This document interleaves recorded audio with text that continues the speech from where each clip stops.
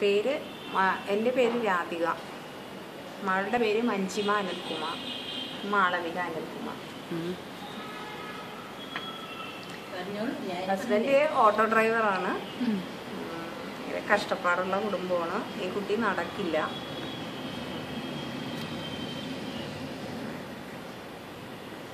പ്രാരാബ്ദങ്ങളിലൂടെയാണ് നമ്മൾ നീങ്ങണത്. എനിക്കും സുഖമില്ല, എനിക്കും കാലിനൊക്കെ പ്രശ്നമാണ്.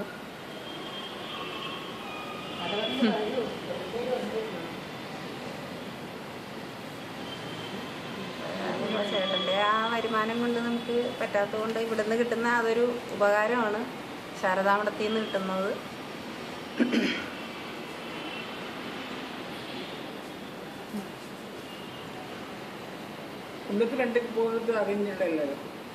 She's got actually paralysis from the hip down. From the hip downwards. Hip down. And she was incontinent even now. But she was very bad when she came first here. Okay. There was lots of contractures. The legs were all bent. It was not as straight as this. And then she had to undergo some surgeries for that. Yes. And then she started crawling. ഇപ്പോഴും അറിഞ്ഞൂടാ ഇല്ലേ ഒന്നൊക്കെ രണ്ടൊക്കെ പോകാൻ വേണ്ടിയിട്ട്? ഒന്നും അറിയില്ല. We have to use pads for her.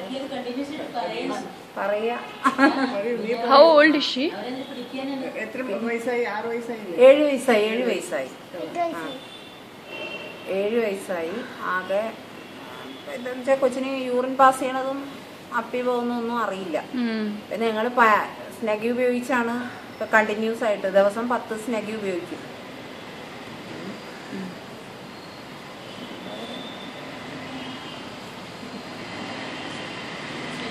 എപ്പോഴെങ്കിലും സ്കൂളിൽ ഇടുന്നു? റെഗുലർലി സ്കൂളിൽ എപ്പോഴെങ്കിലും പോകും? സ്കൂളിൽ മുമ്പ് പോലെയല്ലോ, മുമ്പേ പോയില്ലേ? എപ്പോഴെങ്കിലും സ്കൂളിൽ പോകും?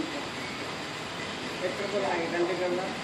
3 കൊല്ലം? കൊച്ചു 3 കൊല്ലമായിട്ട് സ്കൂളിൽ പോവാം. പിന്നെ രാവിലെ കൊണ്ടുവിടും. പിന്നെ ഈ സ്നഗി വെട്ടി കൊണ്ടുവിടും ക്ലാസ്സിൽ. പിന്നെ യൂറിനെന്നൊക്കെ പറഞ്ഞാൽ ഭയങ്കര ബുദ്ധിമുട്ടാണ്. ആകെ ഇതാണ് ഈ നടുവിൻ്റെ ഭാഗം തൊട്ട് ആകെ പ്രശ്നമാണ്. Lots of family motivation had to be built in. Though the father had the auto rickshaw, I mean, he was not so much involved in taking the child to the school and bringing back, or the mother insisting, and all that problem was there initially. Right. But then all that got resolved over time.